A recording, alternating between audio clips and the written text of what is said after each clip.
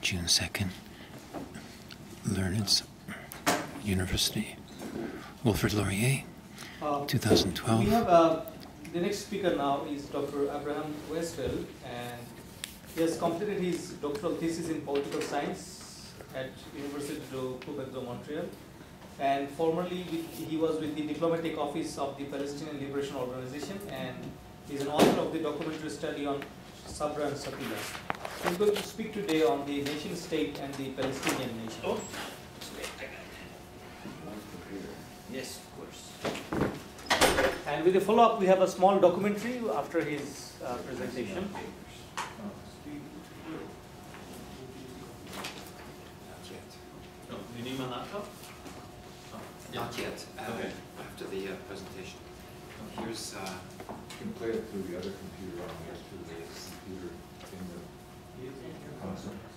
No, this is Weizfeld.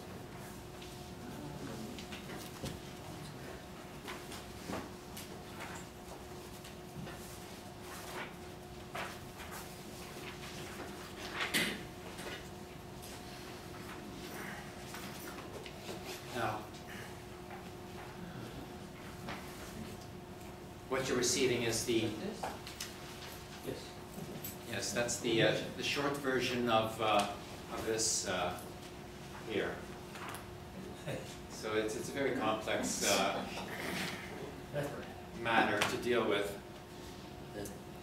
So basically, what I'm addressing here is the grand debate that has endured over a number of years between what is called the two-state solution and the one-state solution. And the flaws in the debate, the fundamental flaws in the nature of that debate, which is evident in terms of the impasse that we have endured in this conflict, not only since the negotiations have started, and not only since the debate over those matters has started, but ever since the conflict began now, 65 years ago, and ever since the provocation began in the founding of the Zionist movement in 1897. So we're discussing here a paper that I had presented in part to the An-Najah National University in Nablus, Palestine, when I was working there in the fall time. So this is actually the first complete presentation of this paper. And it's addressing the nation state and the Palestinian nation, in the sense that the Palestinian nation is a people, and the nation state being addressed is the state of Israel, and the contradictions between the two, and the contradiction between the concept of nation as a people and the concept of nation as a state. Now, the matter of the character of the Zionist state of Israel is what I designated it as, has been now put on the table for the consideration of the world as the Jewish state of Israel, as stated by Prime Minister Netanyahu at the United Nations General Assembly. Previously, it was the Foreign Minister, Editor Lieberman, who presented a resolution to that effect in the Zionist Parliament, or the Knesset, although it was not supported by the Prime Minister at the time. And yet, he used the term in his UN presentation, and it is also a term that is used by the American President Obama.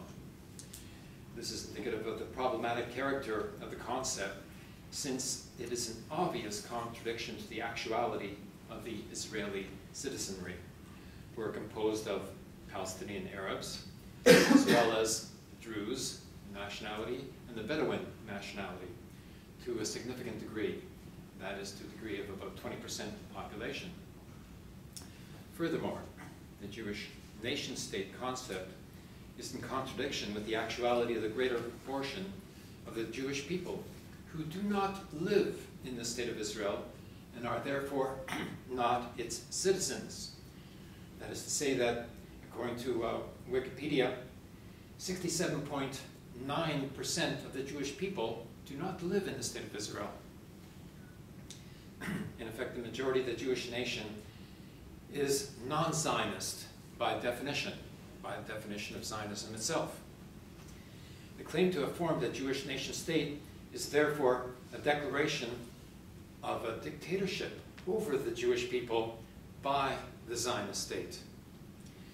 This is precisely what is put into effect by the Zionist parties in Jewish civil society throughout the Occidental countries, where, for example, the Canadian Jewish Congress was recently dissolved to form a single organization with the B'nai B'rith organization called the Center for Jewish and Israel Affairs.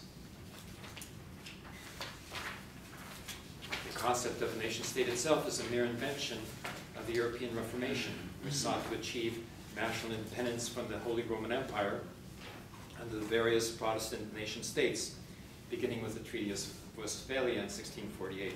The German philosopher Hegel commented ironically on the matter by complaining that the United German provinces should not be considered the German nation state, since it was only Prussia that was racially pure enough for him. Evidently, the notion of a nation state has an exclusivist, racist, racialist basis that does not tolerate any other nation other than that of the emerging national bourgeoisie. And therein lays the seeds of the various territorial wars waged on the European continent, ranging from the wars over Alsace-Lorraine territory, extending to the First and Second European Wars, and culminating in the Holocaust of the Jewish and Roma peoples. The model of a nation state had its consequences for the national minorities in particular, who were isolated, forced into assimilation, and subsequently expelled, as in the Spanish Inquisition and later on in the Holocaust. In reaction to being placed in such a context, the minority in question comes to consider its options and diverged into two historical tendencies.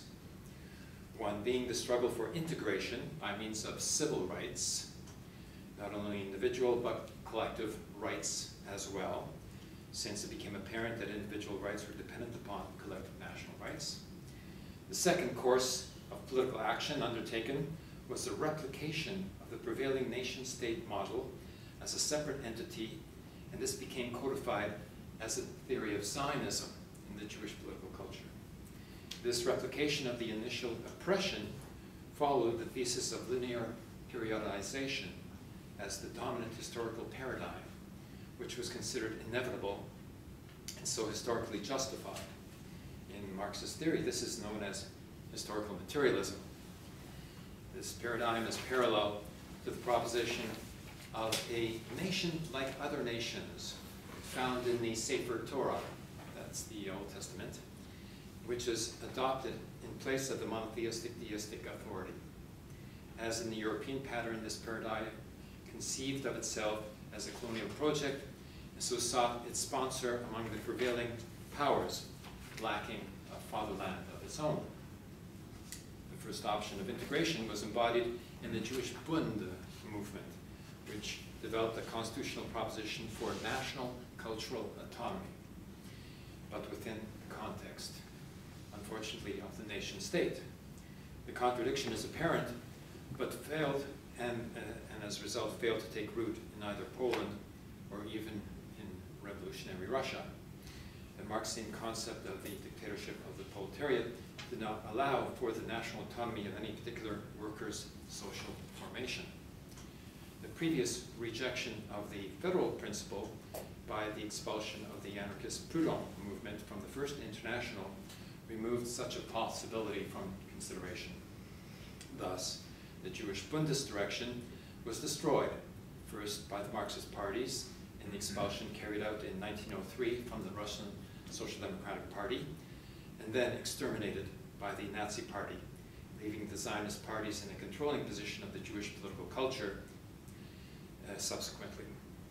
In face of the Zionist project of a Jewish nation state of Israel, the options available for consideration remain the nation state or the Federation of Peoples. The nature of Israel at the time of its founding was not clearly defined to be what the Zionist project claims to be. The national character of Israel was not endorsed by the USA in the letter of recognition by President Truman in 1948.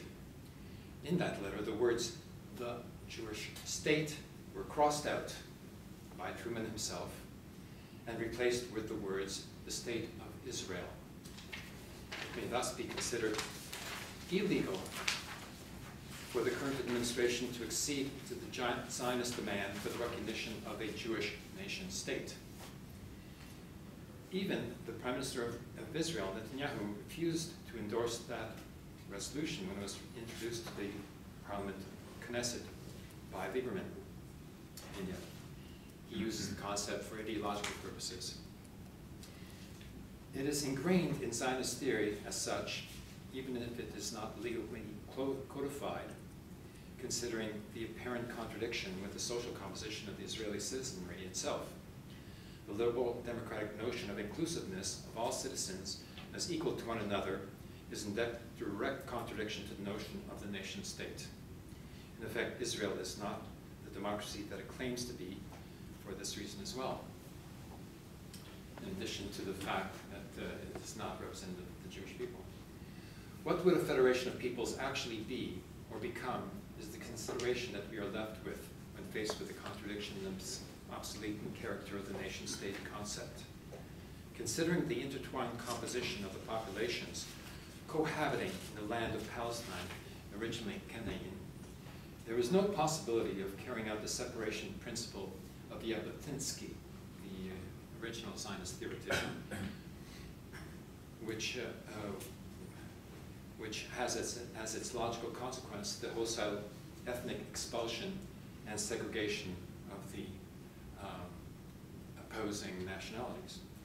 The limits of such a strategy have been reached and condemned by the greater part of the world. This was apparent in response to the presentation of Mahmoud Abbas to the General Assembly on September 23rd of last year. Military force has little effect before the cascade of babies that continue to propagate in all the Palestinian lands. The state that is known as Israel is in effect now the entire territory of Palestine and would be divided with great pain and for only the immediate relief of the Palestinian population still residing in this territory. The 7 million Palestinian refugees dispersed without the rights of citizens throughout the Arab lands are impatient to return, even while the Zionist state refuses to even consider their existence. Considering the social integration of Palestinian and Israeli population in cities such as Jaffa and Akka, one may perceive the character of federation as it may very well be in the near future.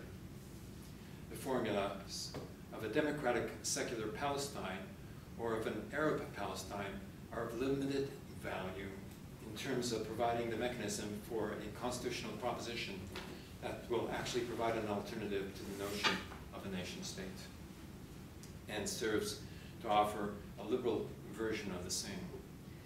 To reformulate the actual content assumed by such formulations, one is obliged to resort to the principle of federation, in which the national character of each nation concerned is preserved, but not to the detriment of the other. In the liberal democratic proposition, the majority rule criterion destroys any such mutual confidence, since its consequences is the domination of one nation or another, as the majority confers superior rights. The matter of federation in the common land of Palestine, Israel, is said to be considered by a constituent assembly of direct democracy with the delegations of each national culture's civil societies, institutions being represented. After all, it is civil society that exists above and beyond the state. The Palestinian nation exists even without a state, and the state that does exist has lost its legitimacy and credibility before the world. The enduring character of civil society is expressed as the assembly, which should remain as the permanent upper house of each nation's self-governing political apparatus. National cultural autonomy ensures the necessary cultural tools of survival while not infringing on the same reciprocal rights of the other nations that coexist in a unified society. What is called the two-state solution has been named as well the Geneva Accord, the Camp David Agreement, the Arab League proposal, or the Taba Agreement. This two-state solution fails for various reasons. One, the interpenetration of populations, including the colonies in the West Bank, and to the binational municipalities that exist already. Also fails for the compatibilities of the separate sovereign authorities and their claims. Thirdly, the democratic threat of the so-called democratic threat of the Israeli Palestinian citizens. 4, the failure of the right of return of the Palestinian refugees to their original properties. And 5thly, the fact that this two-state solution is actually an idealized abstraction. It has no concrete validity. It has nothing which can actually sustain it, as a proposition of separating two nations within a territory that are inseparable. However, as a transitional program to a federated no-state solution, which is what I'm proposing, it has some diplomatic validity, since it is based in the recognition of the Palestine National Authority as an independent member of the General Assembly, which is up for consideration for purposes of negotiating Palestinian national rights as an equal bargaining partner. So in that way, the recognition of the Palestinian state by the General Assembly would have a beneficial effect upon the process of continuing such negotiations. But a solution as such, if we are to use the word, remains out of reach of the two-state solution or the one-state solution. And we have to look into a more sophisticated form of constitutional arrangement, which can be summarized as the no-state solution. We have a discussion, and then we have a short documentary which I made together with a Palestinian filmmaker in Nablus, Palestine during this fall period, which can be shown afterwards, which illustrates in practice how Jewish-Palestinian collaboration along these lines can be achieved. But now we begin with your questions and objections. Yes, Danny. Please, sir. Well, 100 years ago, Palestine was ruled, of course, by Turkey, and it was far from democratic, but a feature of the rule was that each community in those days, marked mainly by religion, Christian, Shiite, Sunni, and then the different branches of Christian and so on, were treated by the governing power separately. In other words, they were, of course, most of the population was on the land in villages of one coloration or ethnic coloration or another, so it could be done. And but even in the cities, the Turkish authority would deal with Armenians, say, through the Armenian religious leaders. Well, anyway, what Dr. Weizfeld is proposing sounds a little like that, except with democracy. I'm querying the workability of that in an urban setting. In the Ottoman Empire, there was, of course, in the Oriental world, the nation-state concept never had any footing. Nation-state concept was a European phenomenon. In the Oriental world, where you had multiple nations occupying the same territory over immense periods of historical existence, you had a different sort of an arrangement. As Danny mentions, you had various social formations that were recognized by the prevailing authority. So there was a recognition of collective identity. However, there was a centralized authority nonetheless. And the national minorities were recognized as a collectivity and given a certain security and protection by the kingdoms or the caliphates, but they were also placed in a caste apart from society as a whole, and there was a name for this, dhimmi, in which they were given a certain constitutional status of a dhimmi, given this name, in which they had to pay a special tax to the caliphate in order to gain the protection of the caliphate in that society. Now, in terms, relative terms, I mean, it worked to a better extent than the existence of the Jewish people in Europe under the nation state. In effect, the Jewish people were protected in the Arab world, even against the Nazi occupations of the Maghreb.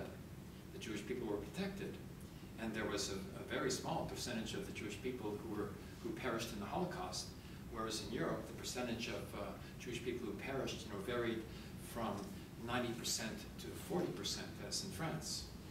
So, I mean, there is a certain sort of precedent established, which would lead to the Federation of Peoples, as I am proposing, and that has a certain historical precedent, which is amenable to the proposition of a federation of this character. However, one has to be able to establish a true federation based upon a principle of reciprocity. That is, irrespective of the proportion of a given national entity, it has to have reciprocal rights with the other national entities within a federated society. In other words, they have to have equal status, even if they don't have equal weight. The proportion of each nation within a society is irrelevant except for the allocation of resources, scarce resources, water, land, etc., which is allocated on a proportional basis, of course. However, in terms of collective rights, one has to have the guaranteed, constitutional guarantees of reciprocal rights so that there is no caste system. This federation is not a caste system. It is a different conception entirely. But how can you do that in cities? It's done already. In Haifa, you have 50%, No, like but of the they don't populations. They're not a federation. In municipal level, they are obliged to operate under such constraints. Whether they achieve so entirely is another matter, but they are obliged to cohabit, and they do. There is no violence in Haifa. Is it not problematic to continue the federation where, or to develop a confederation which is based on ethnicity? Does that not exacerbate the conflict? Would it not be more conceivable in the long run to envision a society that was inclusive, democracy-based, and multi-ethnic? In some ways like Canada. But in Canada, we don't divide up certain groups based on ethnicity and then tying that to their representation. Would it not be better to try to create a democracy, the equality of all within a unified state, if you want to go in that direction, and giving, of course, minority rights to everyone in terms of the practice of whether it's religion, language, ethnic, cultural traits, and so on, but within a political, have equal rights for everyone in that respect, a multi-ethnic approach. Would you do that with that? This is a reference to everyone, that is on the individual level, which is quite different than the sense of collective rights that is being discussed here. We have, established cultures here with long traditions, which will refuse to give up their collective identities, their national identities. Therefore, we are compelled to consider national identity as a fundamental constraint. Canada, if it's to be taken as an example, has not been able to substitute individual rights for collective rights. And Quebec still insists upon its distinct character. And in fact, the Parliament of Canada has been compelled to recognize the Quebec people, Québécois, as a nation by all parties. This was a unanimous or near unanimous resolution of the Parliament of Canada, which recently recognized that the Québécois are a nation. Of course, there was no rights ascribed to this nation. There was no sort of constitutional provision provided for this nation, and of course it is regarded as superfluous, by the Quebecois people themselves. Politically, it doesn't change anything. That's right. I mean, one can enshrine those kinds of cultural guarantees, even, yes, as Quebec has, and can say, those are cultural guarantees essentially. But what you want is people to be able to live in peace, practice their own religion, their own cultural identity, no matter what that may be, and live in peace and harmony, raise their kids together, whatever. Right?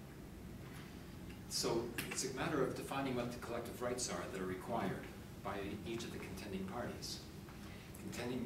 These collective rights include language, religion as an option, education, educational system, and self-governance. But not territory. But not Territory is a matter of negotiation. You see, national cultural autonomy as a political principle, as initially proposed by the Jewish Bund for the existence of the Jewish people in Poland and Russia, Lithuania, did not include territorial rights. But it was assumed, because under the Russian Tsar, there was a territory that was allocated to the Jewish people and was actually a Bandustan. It was called the Pale of Settlement. And that's where the Jewish people were congregated by default. So you could extend the concept of national cultural autonomy to include territorial autonomy as well. But it would not be a territorial autonomy in the sense of a state, where a state has exclusive control over the territory and determines that there is a separation principle involved, as the Zionist theoretician Jabotinsky talked about. And he's the one who proposed the Iron Wall, the famous Iron Wall concept, to separate the two nations. And we find this Iron Wall has actually been constructed, only it's hidden inside the cement, of the separation barrier that is still in the process of being constructed.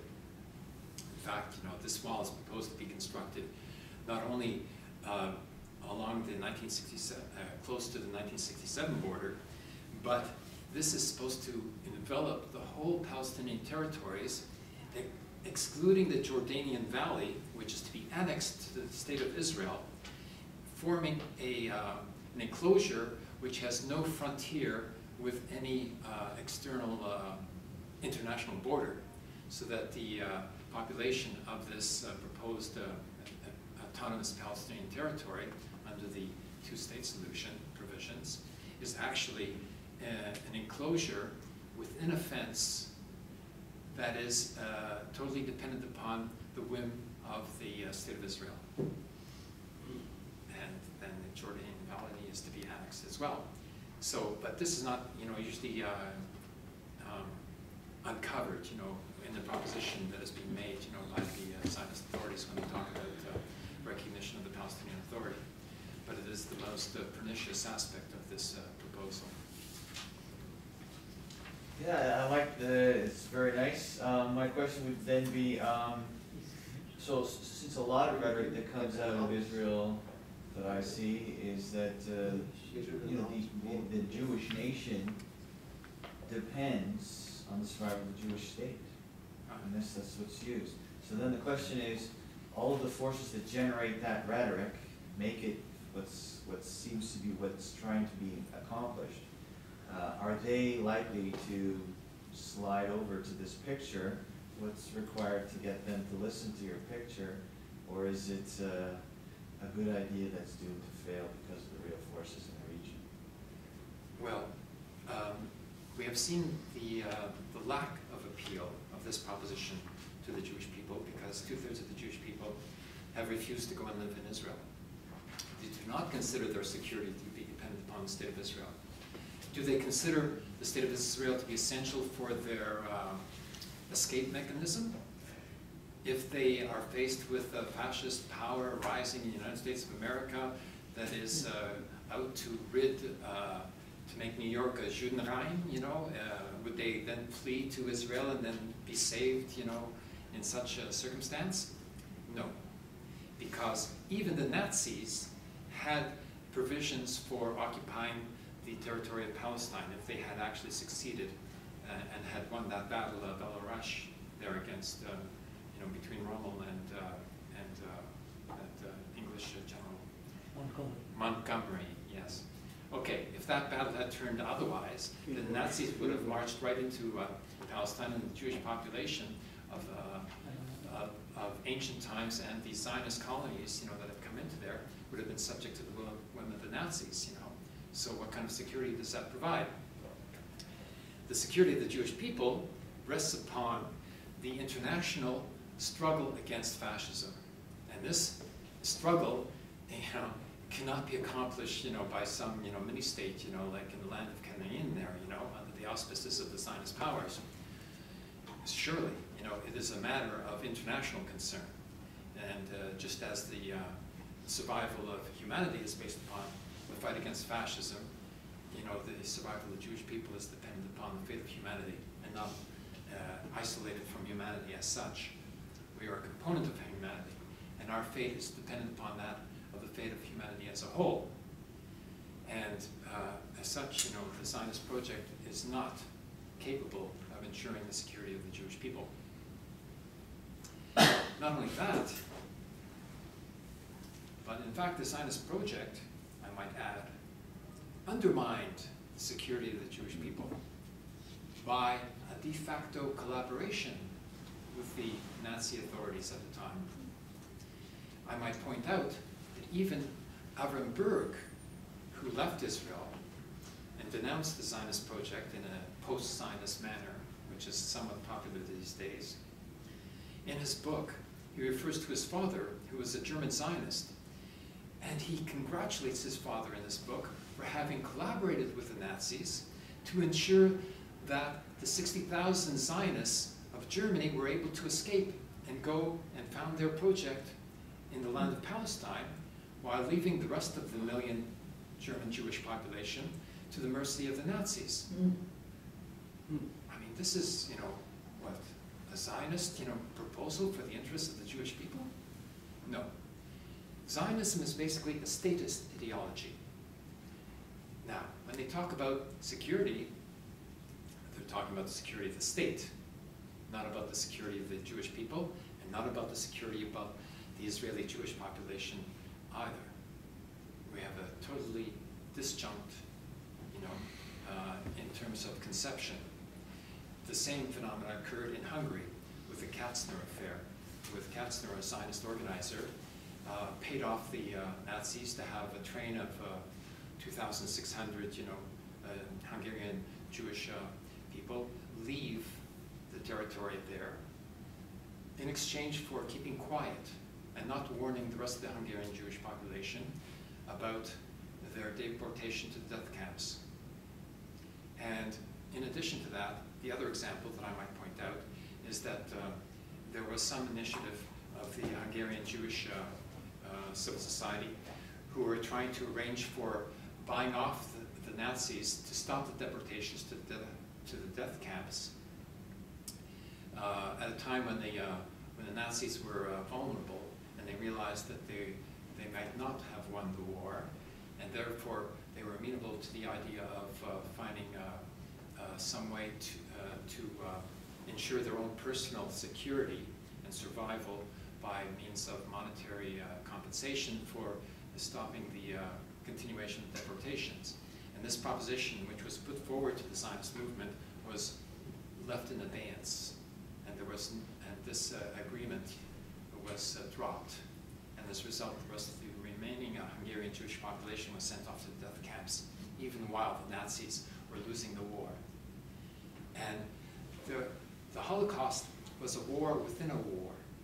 So the Nazis were fighting a war against the Jewish people as a prominent national entity in order to ensure the future composition of their nation states, so that Germany would be Judenrein. And this they achieved. That war they won, even if they lost the larger war against the Soviet Union. As for the participation of the Occidental countries in that war, that was largely irrelevant. Oh, well. in political terms, not in military terms. Okay, they aided the fight against Nazism, but in terms of significance, the Occidental participation in the war from the United States of America in particular came late and to their own interest, and had nothing to do with stopping the Holocaust.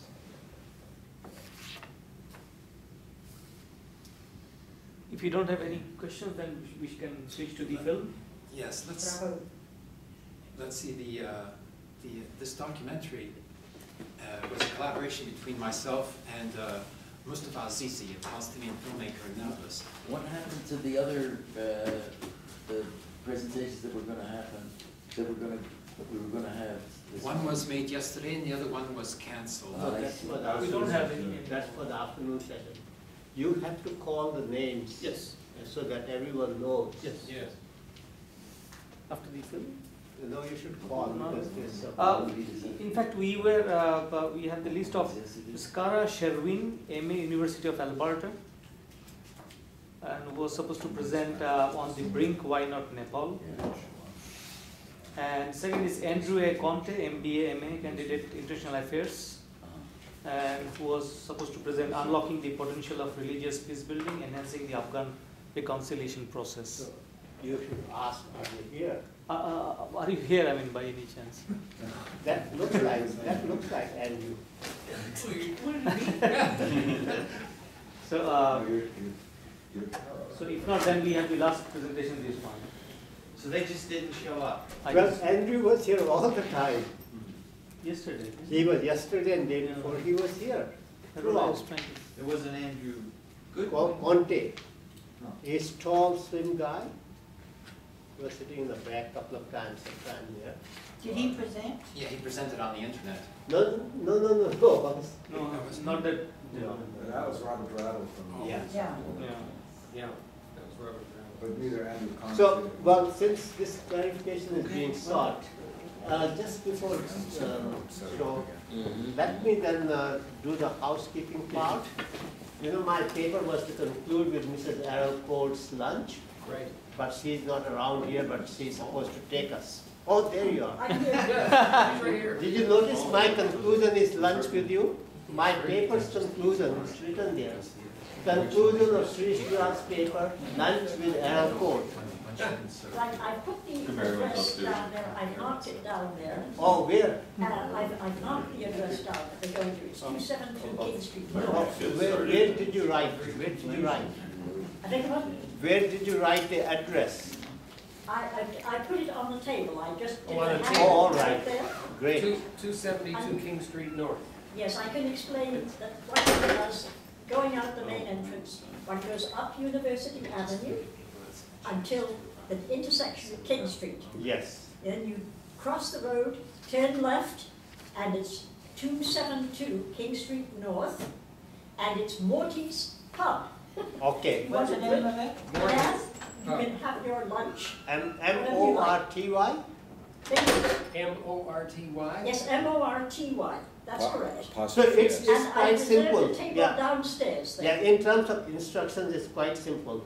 Just go on University Avenue, outside, right? Go down till you meet King Street. Yes. Cross the street and there is the And restaurant. then go left. Second or That's right. third, one Go of left. those. It's down there. So simple, go, once you meet King Street, which is the only set of lights, no, second set of lights. Which way, east or west? Right, you turn on your right. Yeah. I don't know whether it's east or west. And everybody buys their own food and drink. Okay. I'm not a millionaire. So that's one part of the housekeeping. The second part, because some people are not here, I wish to thank you for being very productive participants in both intellectual sense as well as in camaraderie and solidarity for peace research and peace research community. And so we will meet, as I said, hopefully some of you will do, reach Victoria, the University of Great Victoria. conference. The Best University of conference Victoria, I was professor there 3 times, so there's a reason. Okay, good. And any other announcement you wish to make, because this is the last opportunity? Professor Edmund Priest was going to make a wonderful presentation in case a paper, in case we needed. But I think we are always 24 minutes late, Fine. plus 15 minutes for the film. But I wish to thank him for his offer. It would have been a very nice presentation.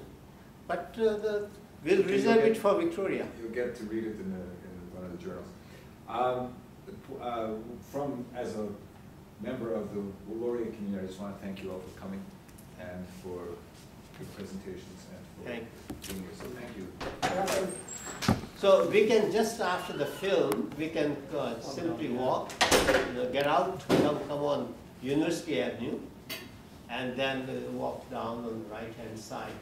We meet the king, and after that is probably first, second, third rest. Yeah,